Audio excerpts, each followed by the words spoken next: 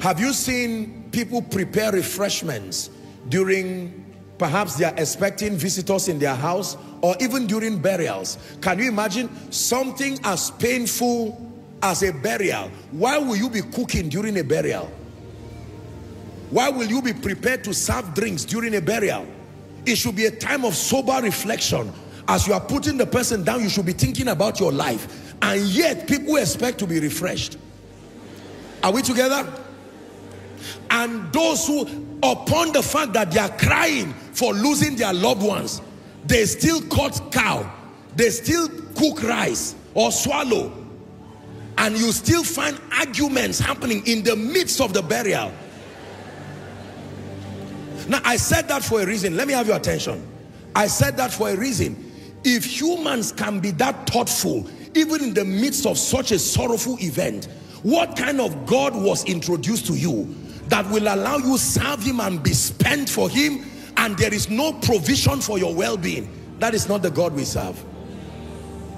If people can be that, you know, they can sympathize with you, knowing that people are coming for a burial and that they've traveled from far. Others would have spent their time and their life, and after everything, they now say, well, there is something for you to refresh you at least on your way going. You don't come for a serious meeting with the plan to eat. You come to discuss business. But somewhere in that, in Nigeria, we call it item 7. Is it still item 7 now? Well, for many people it's now item 21. We full up all kinds of activities, and it's when you are spent that they now say there's food.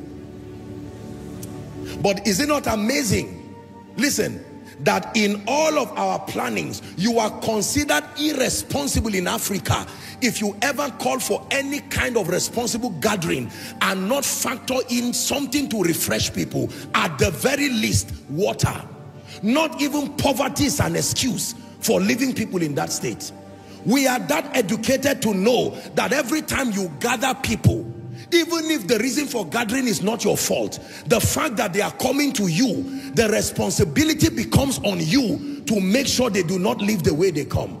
Ladies and gentlemen, let's respect God. This God you see is not a wicked God. This God you see is not a cruel and self-centered God. Instinctively, even culture, and culture beyond the bounds of religion, every religion I know, in ways great and small, promote hospitality. You are commended when you are hospitable. It is the one factor that binds most cultures across the globe. I've traveled a bit, and when I go to cultures, they try to show hospitality and honor in many ways. Sometimes they dress me, sometimes they give me their local food, they do whatever, they devise the skill to show you you are welcome. May God himself tell you thank you this year.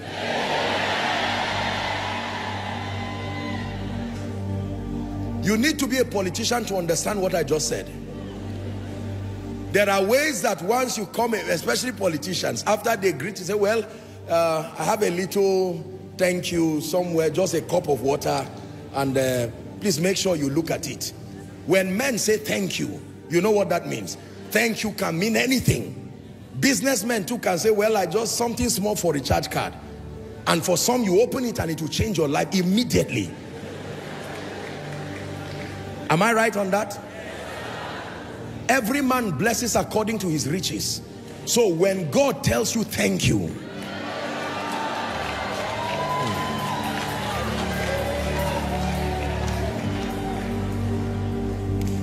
God does not consider himself too big to tell the saints thank you. It is clear in scripture that he commends people and he acknowledges the fact that he's touched and grateful for their commitment. When a rich man tells you thank you can mean go and carry that house. Thank you can mean take a car.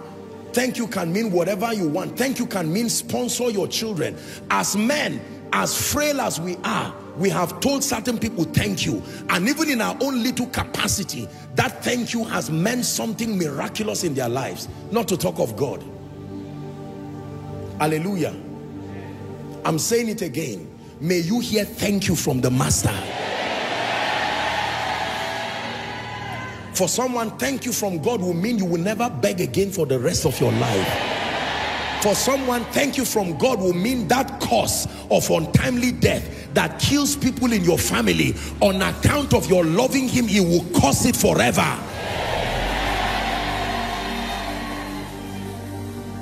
Hallelujah.